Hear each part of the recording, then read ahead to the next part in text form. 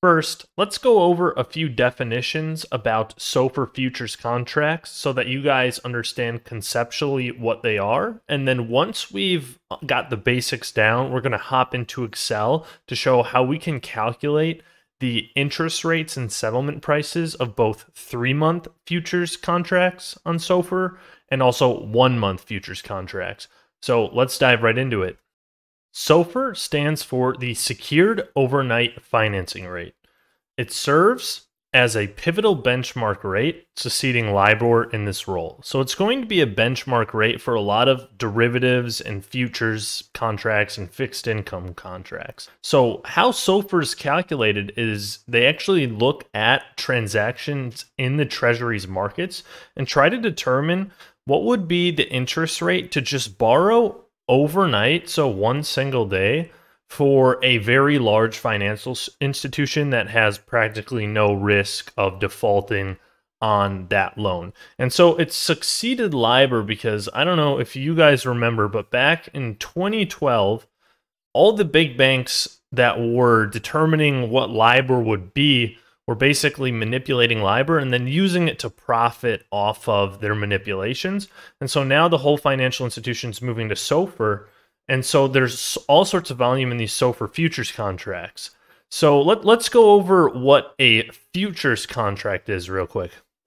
So a futures contract is an agreement between two parties to buy or sell an asset at a certain time in the future for a certain price. And I'll show you what I mean on this timeline below. Let's say that today is February, and I know that in June, I'm going to need to borrow money for 3 months.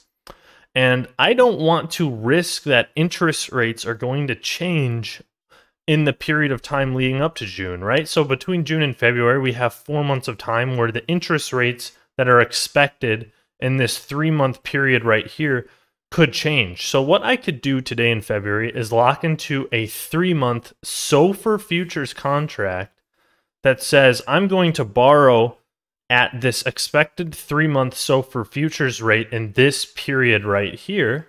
And so if that amount changes over time as we get closer to this period, I won't have to worry about those interest rates changing. So SOFR futures can be good for people looking to hedge away interest rate risk, or people who want to profit by speculating on changes of future interest rates. So the way that 3-month futures are calculated can be a little bit convoluted, and so we're going to dive into Excel right now to go through an example calculation of how to determine, one, the settlement price of a 3-month SOFR futures contract, and also what the expected interest rate would be for that contract. And then after that, we'll do 1 month, which is different than 3 months. So if the SOFR rate is just a overnight rate, so 1 day, how do we end up with a 3-month SOFR rate? Well, I'm going to show you conceptually really quick. So if this is our 3-month period that we're interested in right here, well, we can basically just say, hey, what if we invested $1 at the start of this and we just kept it in and we let the interest compound? Well, we'd have one SOFR rate for 1 day, then the next day we'd have another SOFR rate, and then in the next day we'd have another, and the next day we'd have another. Eventually there'd be like 90 of these, and our interest would just compound for 90 days straight, and we'd be earning interest on our interest. And then what would the dollar end up at the end? Maybe it's like $1.05 or something like that. So that's really how it's going to be calculated for this 3-month SOFR futures contract. So let's dive into an Excel how we actually calculate that. So here we have all the transaction days from June of 2017 all the way through September of 2017. One thing I want to point out is that these SOFR futures contracts, they always trade on the 3rd Wednesday of the month, at least for the 3 months one. So this is going to be the 3rd Wednesday of 2017 for June. And then down at the bottom, this is going to be the 3rd Wednesday of September for 2017. And then we have the SOFR rate for every single day in that whole period. And then this column here is the day count. So most days are just most periods or rows are for 1 day of interest. But then you'll see here it's for 3 days because the 24th and the 25th were weekends. So this rate will actually apply for 3 straight days. because these don't trade on the weekends. So one thing we need to do is come up with a daily interest amount factor, and I have the formula right up here showing how we can calculate that. It's going to be equal to 1 plus the SOFR as a decimal, which is just this value right here, times the day count, which is just going to be this value in this column, divided by 360. So also these SOFR futures contracts, they assume a convention of 360 days in a year. Let's hit enter. I'll take that, Control C. Control down arrow, and then I'll do Control Shift up arrow, and then I'll just right click to paste formulas. So now we have our daily interest amount factor for every single period in this whole 3-month SOFR contract. And now we can go calculate what's the annualized SOFR rate for this period and the actual contract settlement price for this 3-month SOFR's contract. So we're going to need to take the product of all of these daily interest amount factors. And that's really easy. We just do equal to product, and then we'll click there, Control Shift down arrow, and then hit enter. So basically what this is doing is it's just summing all the values in this range. So it's like this, it's multiplying all the values in this range. So it's this multiplied by this, multiplied by this, multiplied by this, and just all the way down. And this basically gives us our interest rate for this specific period of time. And what we need to do now is take off this part after the decimal and then annualize it. So we're going to do equal to I6 minus 1. So we've now got just this decimal component here, and we're going to multiply it by 360 divided by the sum of the day count. So this is how we're annualizing it. So we're going to just grab all of the values in this day count column and then hit enter. And we find out our annualized rate is 1.05048%.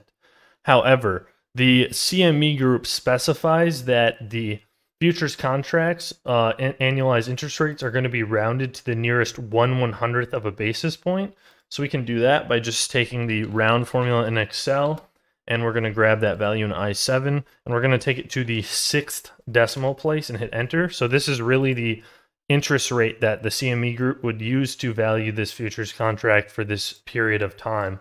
And now we can easily come up with the contract settlement price, which is just going to be equal to 1 minus this value here, that annualized and rounded rate, times 100.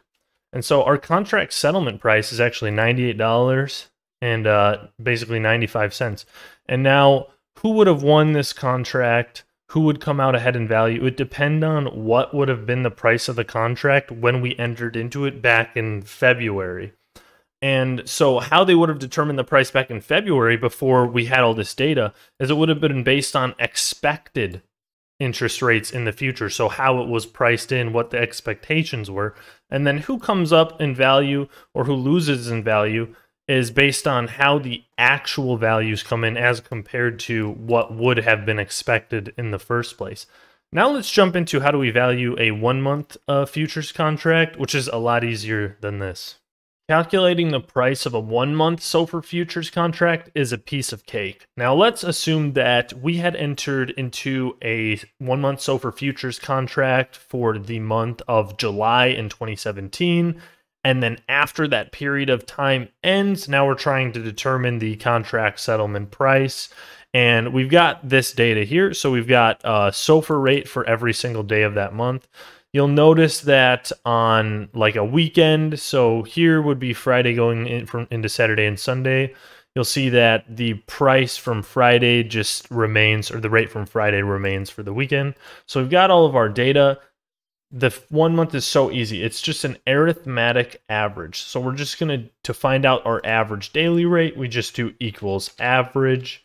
We grab all the SOFR rates in that range with Control Shift down, hit enter. Now we need to round this one to the nearest 1/10 of a basis point. So be careful. The 3 month was 1/100th of a basis point. For some reason, for this one, they only do 1/10 of a basis point, which is going to be equal to round. Now we'll grab that average daily rate and we'll round it to the 5th decimal. There we go. And now our contract settlement price is just going to be equal to 1 minus that rounded rate times 100. And the value is going to settle at $98 and basically 96 cents. So I hope you guys enjoyed this video. You can download the file that I created in this video for free with the link in the description or the pinned comment. Please subscribe for more content just like it. Thank you.